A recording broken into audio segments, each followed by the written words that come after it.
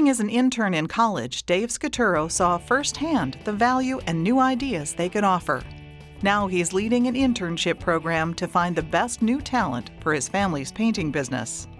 What we do is we reach out to the local universities and we acquire students who are looking to get real-life experience in what they do in their fields. So we incorporate everything from project management to estimating, accounting, marketing, and we bring students in typically in their third or fourth year, and we give them an opportunity to shine.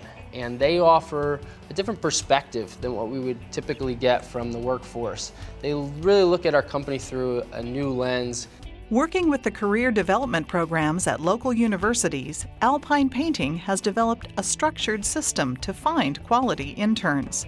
The best candidates turn into full-time employees. So we recently hired one of our interns who interned for us in the summers for 2 years on as a full-time basis, and he's now our quality and safety manager for the company. That was always his passion, to incorporate a higher level of quality and safety on our jobs, and has basically taken a lot of our ideas and put them into a strategic plan.